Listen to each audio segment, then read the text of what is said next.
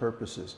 And we exercise our independence and our will, exercise everything, our desires, our energy, our activities, our resources, for Krishna's pleasure. And then he goes on to say, Paramang yo mahad Brahma.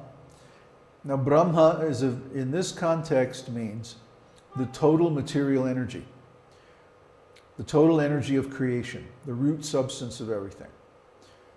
So that is emanating from Krishna. In one way, Krishna is everything. But in another way, Krishna is different from everything. Just like the sun and the sunshine. The sun is the source and the sunshine is the energy. Well, what is sunshine? Well, it's nothing but little particles of the sun. Light, heat, energy. But in another sense, it's separated from the sun. It's removed from the sun's body. So in the same way, Krishna's energy is nothing but Krishna. But at the same time, it acts as energy, not as the source. Krishna is the source, and therefore he's the controller of all that energy. Just like the sun is the controller of the sunshine. But the sunshine is different from the sun, and so Krishna's energy is different from Krishna. So how can we say it's the same as Krishna and it's also different from Krishna? That's not illogical because it's spiritual energy. In the material world, two things are either the same or they're different. If they're same, they're one. If they're different, they're always separated. So that's material logic. Spiritual logic is different. Something can be the same and different at the same time. And there's no contradiction in spiritual logic. Actually, Krishna can make anything happen. Even if it's impossible, even if it's crazy by our standards, no problem for him. His will is complete. And finally, Paramam ya Parayanam.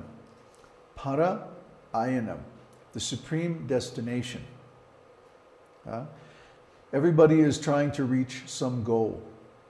And we have many different desires, many different ideas, what we'd like to do, where we'd like to go, who we'd like to be with, what we'd like to experience and have, and so on.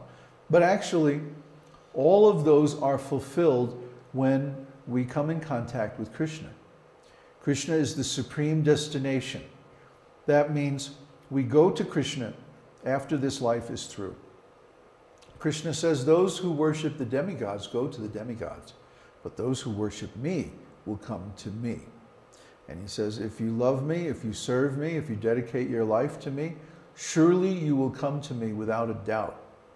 And especially those who spread this knowledge of the esoteric teaching given by Krishna himself, they are the most dear servants, and there are no more dear servants than them.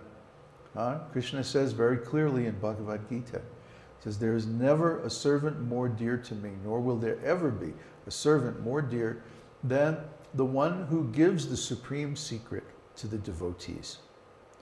So anyone can preach, anyone can teach, but the qualification is you have to be realized.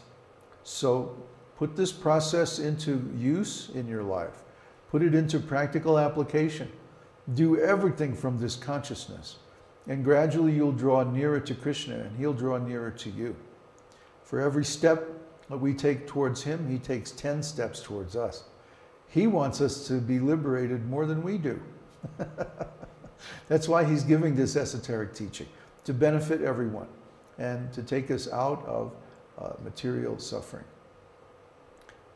I like that story that Uddhava posted about the barber. The barber is shaving and giving a haircut to his client. The client is saying, you know, God is real. And the barber says, no, God doesn't exist. Come on, it's just a story. So he was trying to convince the barber, and the barber wouldn't understand any of his arguments. So he went outside in the street, and he called the barber and said, hey, come here, look at this. The barber said, what? What? There's all these hippies walking around with long hair and beards and stuff. And the guy says, barbers don't actually exist. And see, the proof is all these hippies with long hair and beards. And the barber says, what do you mean barbers don't exist? I just cut your hair 5 minutes ago. What are you saying? It's impossible. It's illogical. Blah, blah, blah. So the guy said, see, the same thing is true of God. You say that God doesn't exist because there's suffering and so much nonsense and cruelty in the world. Huh? But it's not because God doesn't exist. It's because we don't go to God. That's our problem, not his. Huh? So even though it's our problem that we don't go to God, we don't take shelter of God, and we don't cultivate the qualities of godliness, still he makes it possible for us to approach him through his holy name and through the process of devotional service. The esoteric teaching is there so that we can approach God. That's the purpose of it. And when demons try to suppress this knowledge, it's because they don't want people to approach God. They want people to be lost and suffering and weak so they can exploit them. Huh? That's why our mission to spread this knowledge is very important. And you all can participate in it. Start a local group. Invite your friends over to watch this podcast or whatever this thing is. What is this? A video conference. Well, I'm going to post it on the podcast too. But invite your friends over to watch it, you know. Cook some prasadam for them. Sit down and talk with them and show them the video. Show them how you can type in a question and get an answer from the Babaji. And that we actually have an online community, spiritual community based on this esoteric teaching, and that it works. And certainly they'll make a lot of spiritual advancement. Did we have some questions? So far. Did we have some new people join? What were those bonks I heard? John. Ah, John. Hi, John. Are there any questions about this or about any aspect of the esoteric teaching? You mentioned that Krishna accomplishing anything he desires by his internal potency. What does internal potency mean? Can you elaborate on the relation between this internal potency, Srimati Radharani, and the Hare in the Maha Mantra? Wow, that's a big question. Well, what is internal and what is external? When we look outside through the material senses, we see the material world, and that's external. When we look within, we see the spiritual world, or we experience the spiritual energy, or we feel ourselves to be a spiritual being. Huh? So the internal energy is the spiritual energy, and the external energy is the material energy. It's always like that for us, and it's like that for God too. He has his internal potency, which is spiritual, and he has his external potency, which is the material energy. And then he has a potency that's on the borderline between those two. That's us. We are the marginal potency. Tatasta Shakti means, tatasta means on the borderline. So we're on the borderline between the material and the spiritual energy. And the proof is, when we look externally, we see the material world. When we look internally, we see the spiritual world.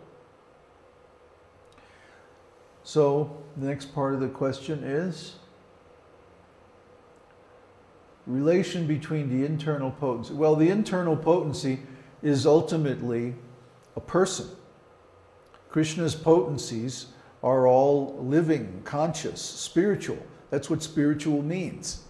Spiritual means conscious, living, personal, individual, eternal, all those attributes of spirit.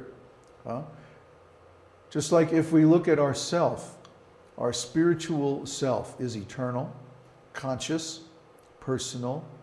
We have will, emotion, desire, cognition, memory, so many personal qualities, these are all spiritual qualities. And the proof that these are spiritual qualities is when the soul leaves the body at the time of death, all these disappear simultaneously. So that means they are qualities of the soul, or spiritual qualities, especially personality, individuality, and consciousness. These are the highest level qualities of the spirit soul. So when Krishna emanates his internal energy is also a person, and that person is called Srimati Radharani. When you see Krishna with a girl, that's her. That's Radha. And when we address Radha and Krishna together, we say Hare Krishna.